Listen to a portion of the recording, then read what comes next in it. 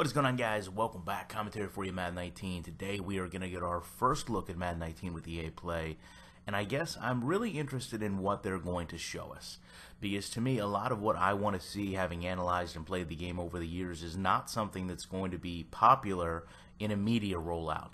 I think that what I'm going to look for the most is the smoothness at which the animations transition, because I think we've learned over the course of the last few years, as Madden continues to make the game smoother and smoother and smoother visually, that we've lost user control continually throughout that entire time frame. And it's strange that last year, when they talked about the wide receiver defensive back interactions, which again I question really how much got used in the course of Madden 19's life, that was a step towards regaining that user control, and we see some of those steps taken now where they talk about the one cut, they talk about the running back movements, but those lend themselves to not as smooth visuals.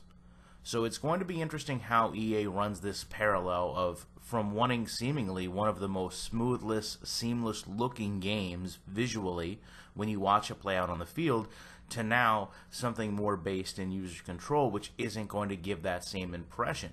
Now, to a sim gamer like myself, I'm okay with that, but to the general public, they may have concerns over a game that appears more choppy than it had in years past. And once they've set those standards of how smooth the animations would be, speaking to the animations between the wide receivers and defensive backs specifically, it's hard for them to go backwards. I know that seems odd because we joke at how EA has seemingly went backwards continuously throughout its game development with Madden, but it's visually hard for them to go backwards in such a way, I feel, because it makes it look like the game is regressing. And while we can sit here and we can make videos of the game regressing, the general public seeing that, or a casual gamer seeing that rather, opens up a whole different concept of where the game is. I mean, in many ways, us as a sim community tend to, in some people's mind, overlook a lot of the things in Madden, or overanalyze a lot of things in Madden that to some gamers don't really even care.